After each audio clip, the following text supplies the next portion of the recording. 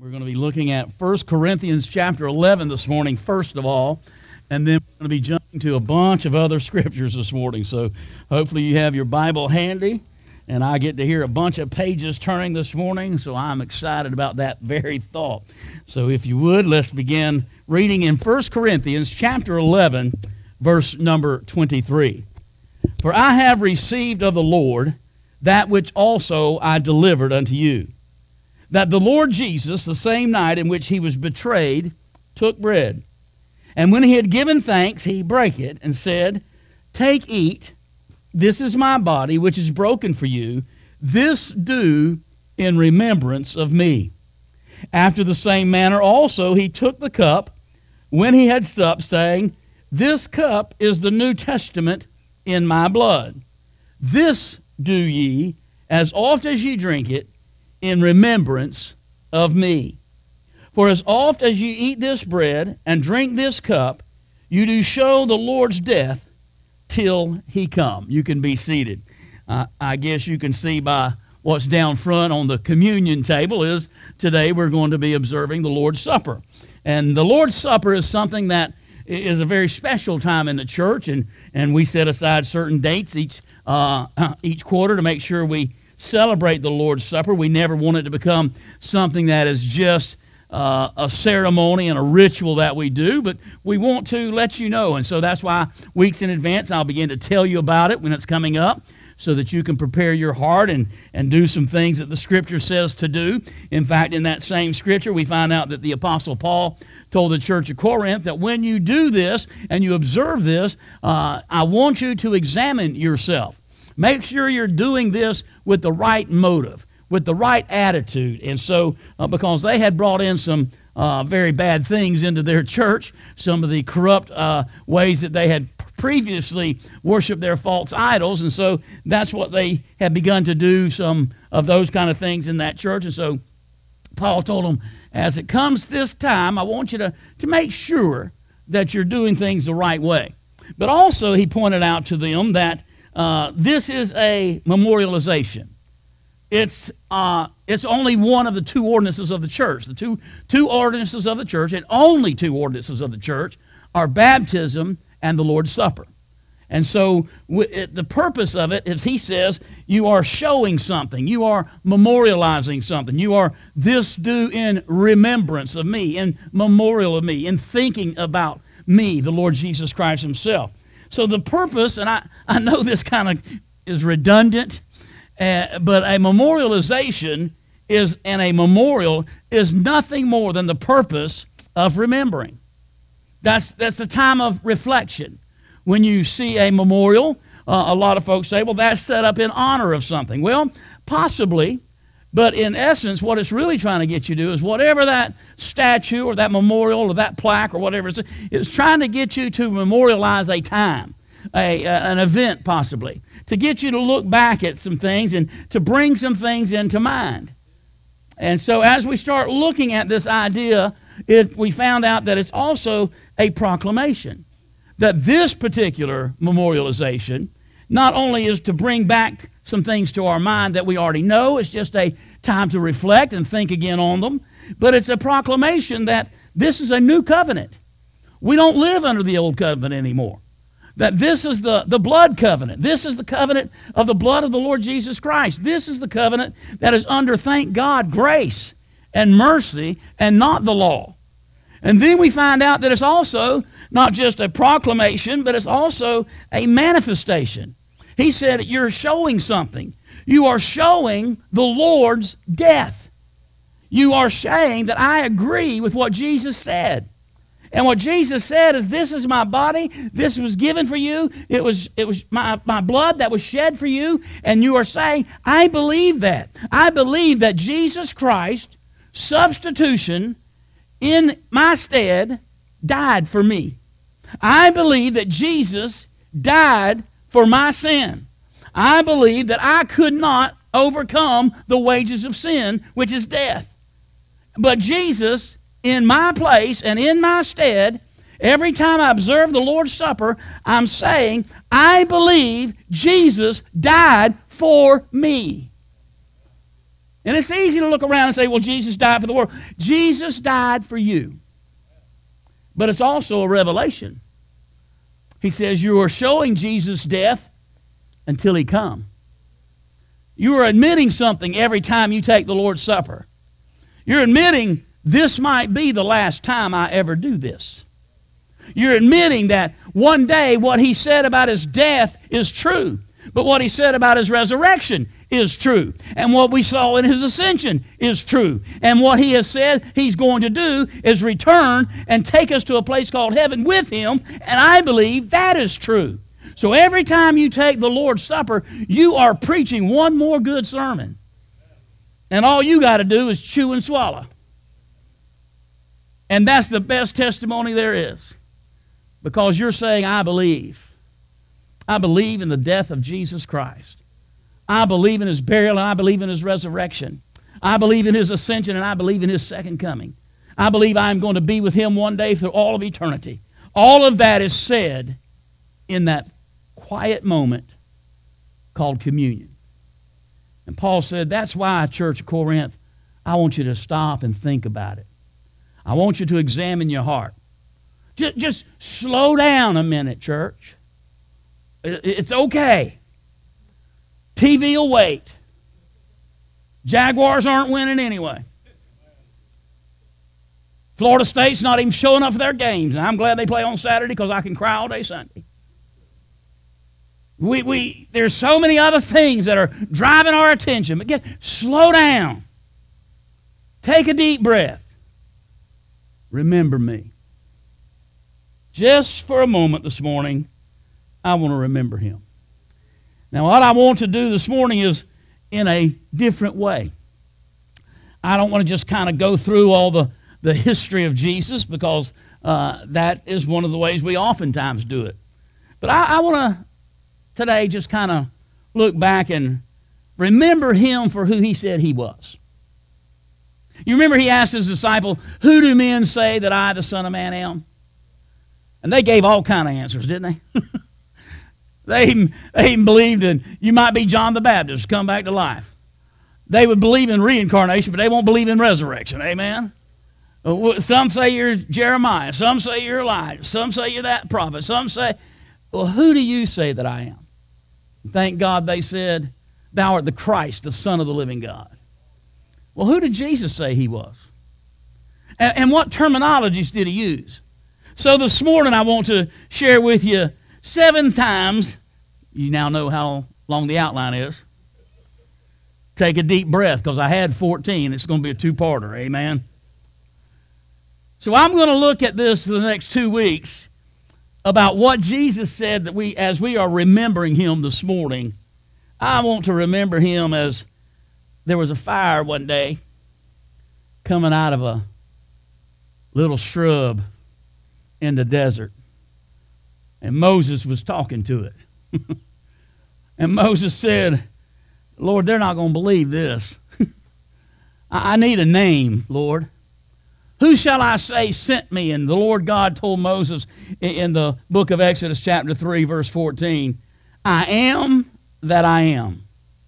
And he said, thou shalt say unto the children of Israel, I am hath sent me unto you. That has become the unspeakable name of God. I am. I've shared with you on numerous occasions how the Jews would not even, and still today, don't like to use the word I am or am. When they say Abraham, they breathe it because they don't want to speak the name of God in vain. They call him Abraham. They don't like to, for fear of saying I am in the Hebrew tongue. But Jesus on 7 occasions said I am. Actually 2 more than that, but only as 7 times as an illustration. In the time that we're going to look this morning, I want to remember him. Because he said, I am the bread of life. In John chapter number 6, verse number 31, the disciples are talking to Jesus, and they said, our fathers did eat manna in the desert. As it is written, he gave them bread from heaven to eat. Then Jesus said unto them, verily, verily, I say unto you, Moses gave you not that bread from heaven, but my Father giveth you the true bread from heaven. For the bread of God is he which cometh down from heaven, and giveth life unto the world. Then said they unto him, Lord, evermore give us this bread. Amen. And Jesus said unto them, I am. Oh, did he just say the unspeakable name of God? I am the bread of life. And he that cometh to me shall never hunger, and he that cometh to me shall never thirst. Later on, after that phrase, just a few verses down, it says, and the Jews then murmured after him, because he said, I am the bread which came down from heaven. In verse 48, they're still talking a little bit, and Jesus interrupts them and says, I am the bread of life. And he said, your fathers did eat manna in the wilderness, and they're dead. They ate heaven bread. They ate bread that God sent from heaven, but it was turned into a physical bread to sustain them physically. And guess what? Everyone who ate manna is dead. Then he says, this is the bread that cometh down from heaven, that a man may eat thereof and not die. I am the living bread which came down from heaven. If any man eat of this bread, he shall live forever, and the bread that I shall give him is my flesh, which I will give for the life of the world. And just around that same time, there were 2 loaves and a couple of fish, right? But what are they among so many? Or 5 loaves and 2 fish. And what are they among so many? And he fed 5,000 people. And you know what? The next day, they were coming to seek him. You know why? They were hungry. God had supplied something special for them, but it was physical. And they have a physical problem and a physical need. But he said, if you partake of me, I am the bread of life. Do you understand something about that bread of life? It is a person. He says, I am, twice. It wasn't like he had a slip of tongue and they went, ooh, he didn't really mean to say that. So the second time he says it, he doesn't say it in a sentence. He just interrupts what they're saying and says, I am the bread of life. I am. I am that bread. Think of him this morning. Remember him, that he's the bread of life. Remember he will sustain you. Remember that that bread has power. It has the power to save. He said, if you will eat this, you will never die. It has a promise. It is a person. It has power. It has promise. These verses tell us that a bread from heaven will give man eternal life. It'll meet more than just physical needs. Churches need to remember that in this day and time. Some folks get a little offended with this, but you have to understand something. Jesus sent us to win people to Christ, not to feed them. Well, brother, talk to my boss. I'm all for helping folks out when you can help folks out. I bet me and Brother Paul have answered that answer machine back there more than we could ever imagine. Well, I'm passing through town. And we need, and we need, and we need, and we want. I've had them stop at the church, and I've taken food out of the pantry, and I had them say stuff like, "Was that all you got?" Well, my baby needs, okay, let's meet me down at Circle K, the Middleburg Mall. I'll buy some diapers. Oh, no, you just give us the money. Nah, not going to happen. But our true calling is the bread of life. Because if I feed them today, they're going to be hungry tomorrow. And I'll have a good conscience. I got them a little further up the road in their misery. But if I give them Jesus, they will never die. And then they'll have the Holy Spirit of God giving them wisdom on the inside. And they might soon find themselves out of that kind of predicament. You see, Jesus said, remember me. because I am the bread of life. He secondly said, remember me because I'm the light of the world. Jesus spake again unto them, saying, I am the light of the world. He that followeth me shall not walk in darkness, but shall have the light of life. We live in a dark world, don't we? Why are we stumbling? Because we're trying to use a flashlight instead of a spotlight. We're trying to use our own wisdom and our own light and our own discernment when God says, I am the light of the world. Jesus said, if you walk with me, did you catch that? If you follow me, you will not walk in darkness. Because He's leading the way with the light. Our problem is we're in front of the light casting a shadow. And where we're walking is dark with light around the sides of us. No wonder it says, thy word is a lamp unto my feet. One step at a time. Let's just go this far. You know the very first act of God in creation? And God said, let there be light. And what did that light do, the Bible said? It separated the darkness from the light. What did Jesus do when He came into the world?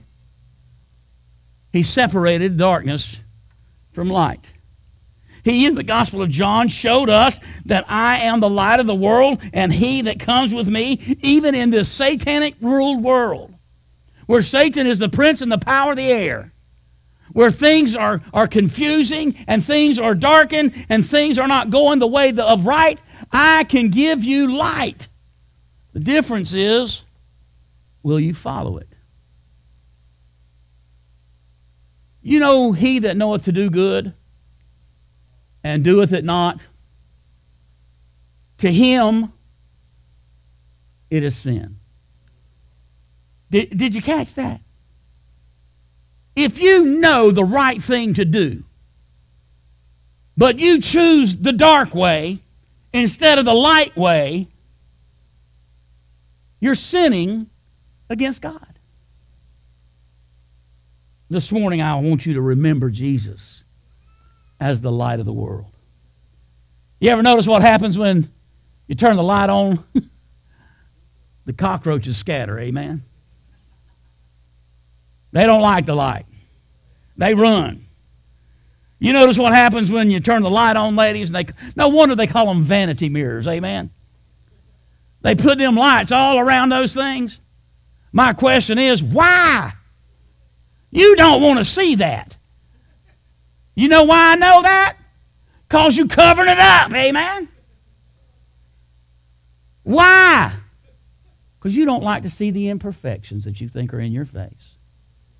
You see all of a sudden a stray little hair in your eyebrow, and you done think you're the ugliest thing on the face of the earth. You're a beautiful woman. Don't let the things of this world convince you any different. But yet we do. Why? Because the closer we get to the light, the more imperfections we see. You see, don't go to a vanity light. Go to the true light. And you will see what we are. Sinners saved by grace. I am the light of the world. He did not come, please understand this, He did not come to point out your failures. He came to seek and to save that which is lost. And He does so as the bread of life. He does so as the light of the world. Remember Him. He is the light of the world. Remember Him thirdly when He says, I am the door. In John chapter 10, Jesus says, verse 1, Verily, verily, I say unto you, he that entereth not by the door into the sheepfold, but climbeth up some other way, the same is a thief and a robber. By the way, didn't say he didn't get in. Just said he didn't change by going another way. You see, you can get in the sheepfold, but if you don't go by the door, you're not a sheep. You're a thief and a robber. In fact, he'll go on in the same portion of Scripture to say, and he comes but to do one thing, steal, kill, and destroy. But he that entereth in by the door is the shepherd of the sheep. To him the porter openeth, and the sheep hear his voice, and he calleth his own sheep by name, and he leadeth them out. And when he putteth forth his own sheep, he goeth before them, and the sheep follow him, for they know his voice. And a stranger they will not follow, but will flee from him, for they know not the voice of strangers. This parable spake Jesus unto them, but they understood not what things they were that he spake unto them. Then said Jesus unto them, Verily, verily. By the way, Jesus did not have a speech impediment. Whenever Jesus says something twice, he means listen up, listen up. Verily, verily, I say unto you, I am the door of the sheep. And all that ever came before me are thieves and robbers, but the sheep did not hear them. Verse number 9, I am the door. By me, if any man enter, he shall be saved, and he shall go in and out and find pasture. Did you hear what he said to you this morning? I'm the door. The door. Not a door. Not one of the windows. Not a rotating, revolving door. I am the door. And if you're going to get in the sheepfold, then you've got to come through the door. That's it. There's an old little children's church song called One Door and Only One, but the sides are two, inside and outside. Which side are you? Amen. That's it. You either go through Jesus Christ or you do not enter. That's simple. Remember him. He's the bread of life that satisfies your soul, that your soul will never hunger after anything else. If your soul begins to hunger after something else after you made a confession or profession or a speech, something's wrong. Because your soul got saved. Because there's only one way in. If you're depending on anything else to get you to heaven, there is no other way. There's just the door. Jesus said, I am the door. He's using the illustration of a sheepfold. And what's amazing is he just said that the shepherd goes in through the door and he calls his sheep by name and his sheep know his voice. Why is it you could be in a very crowded place and hear the word Mom and know if it's your child or not? Because you recognize their voice. Isn't that amazing? Jesus said, oh, they know my voice. You see, sometimes we get so cluttered up with all the other noise, we don't hear our shepherd. But that doesn't mean he's not calling and that he hasn't given you the ability to hear, because he's allowed you to come through the door. In that next set of verses, he does another statement. He says in John chapter 10, verse number 9, he said, I am the door. Verse number 11, he says, I am the good shepherd. While we're standing here at the sheepfold, and while I've got your mind interested in going in the door, and while I've got you thinking about being one of the sheepfold, while I've got you thinking about that, let me point out the shepherd to you. Because every one of you Jews knows that special psalm. The Lord is my shepherd. And he says, I am the good shepherd. Well, what's the good shepherd do, Jesus? The good shepherd giveth his life for the sheep. But he that is an hireling and not the shepherd, whose own the sheep are not, seeth the wolf coming, leaveth the sheep and fleeth, and the wolf catches them and scattereth the sheep. The hireling fleeth because he is an hireling and cares not for the sheep. I'm the good shepherd, and know my sheep, and am known of mine. There's that little word again. Know. That's that intimate word. That's that relationship word. It's not a head knowledge. It's an intimate where two become one. Physically, it's in reference to the husband-wife relationship. And Adam knew Eve, his wife, and she bare a son.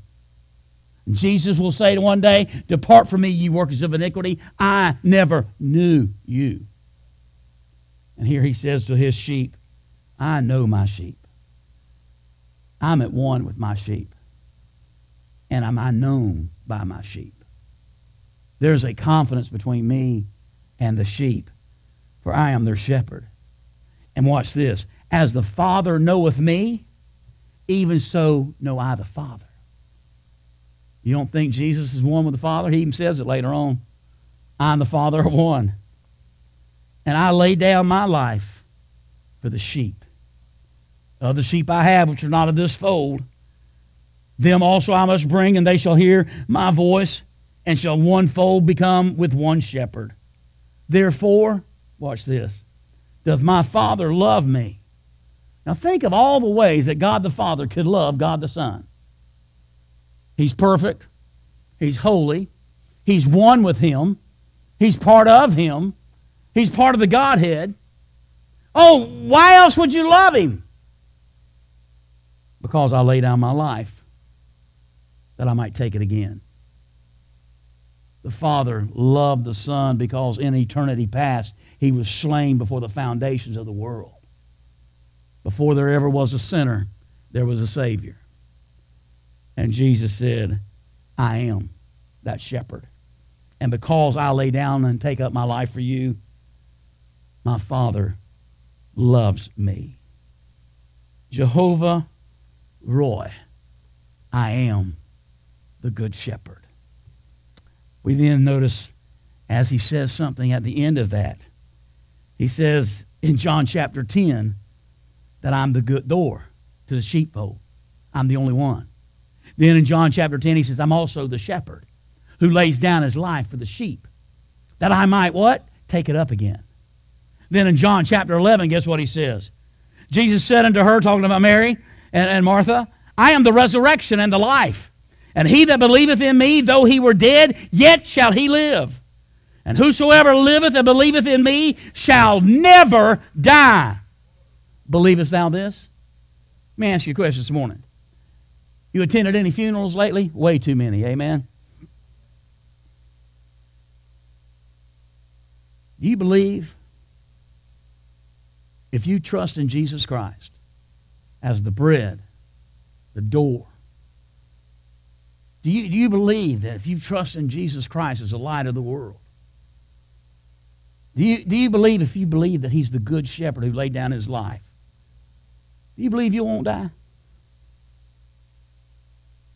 Well, Brother Rick, whosoever liveth and believeth in me shall never die. But wait, believest thou this? You really believe that? Where's he standing? He's at Lazarus' tomb. They just said, Lord, if you would have been here, my brother wouldn't have died.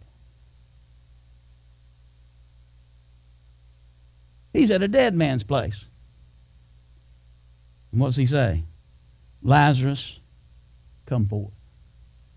And he does. She saith unto him, Yea, Lord, I believe that thou art the Christ, the Son of God, which should come into the world.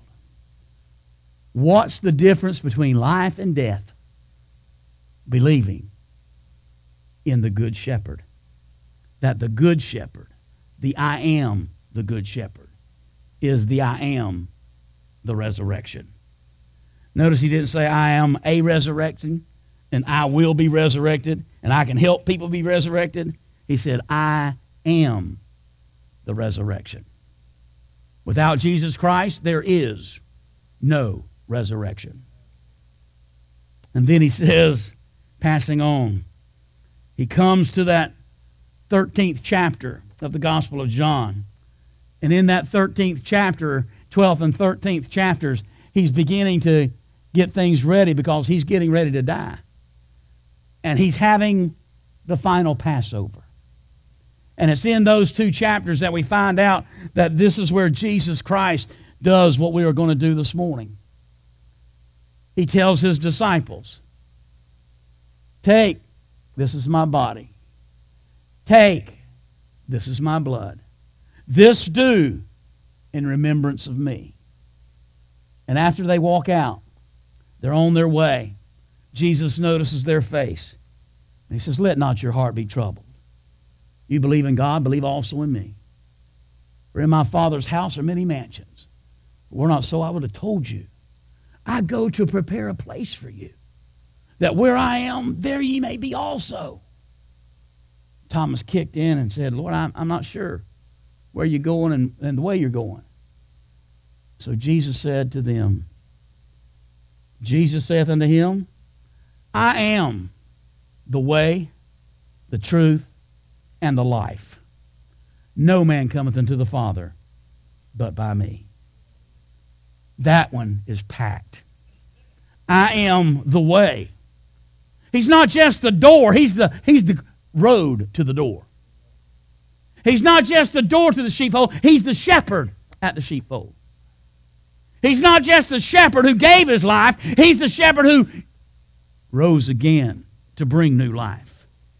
And so he says to them, I am the way. I am the truth. Do you realize Jesus never told a lie? He cannot. We studied that on Wednesday nights, didn't we? Is it possible for him? No. He couldn't. Not that he didn't. He wouldn't. He couldn't. Think about that. Let that sink in for just a little while on that noggin. He's truth. Everything about him is true. Everything, every thought, every motion, every breath is truth. And it brings to you and me life. Remember him tonight or this morning, because he is the way, the truth, and the life. And as they walked a little bit further, getting closer to Gethsemane, where he will in just a few moments pray, not my will, but thine be done. They're walking through a garden, and he looks to the side, and he looks to his disciples and says, oh, by the way, I'm the true vine, and my Father is the husbandman. Every branch in me that beareth not fruit, he taketh away. And every branch that beareth fruit, he purgeth it, that it may bring forth more fruit. Now ye are clean through the word which I have spoken unto you. Abide in me, and I in you. As the branch cannot bear fruit of itself, except it abide in the vine, no more can ye, except ye abide in me. I am the vine. There he says each one of them 2 times, just in case you didn't catch it. I am the vine. Ye are the branches. He that abideth in me, and I in him, the same bringeth forth, watch this one, much fruit. For without me, you can do nothing. Do you understand what he just said about being the vine and we're the branches? That in this life that's going on, day by day, moment by moment, we are abiding in him.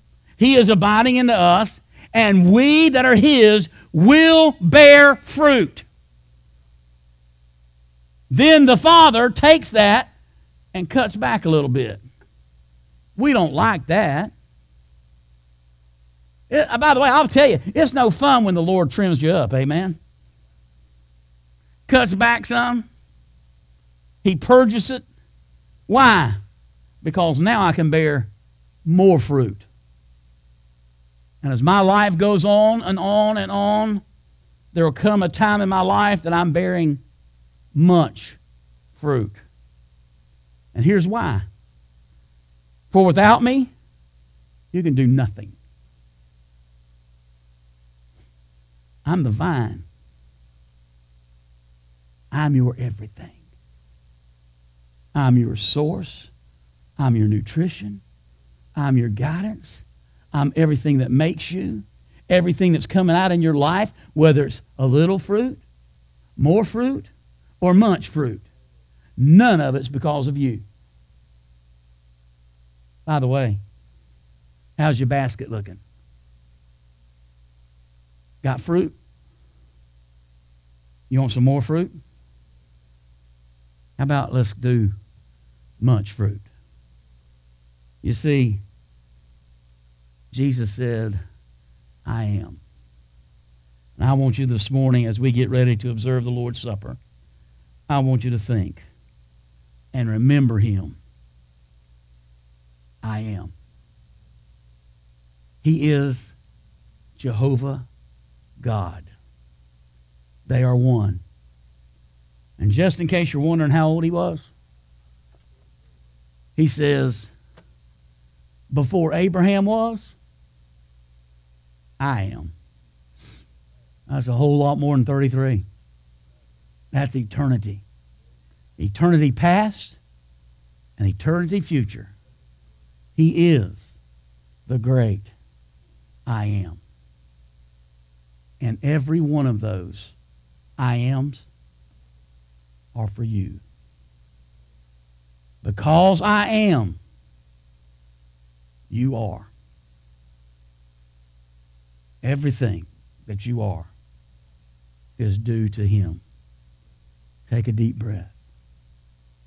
Relax, church. Remember him.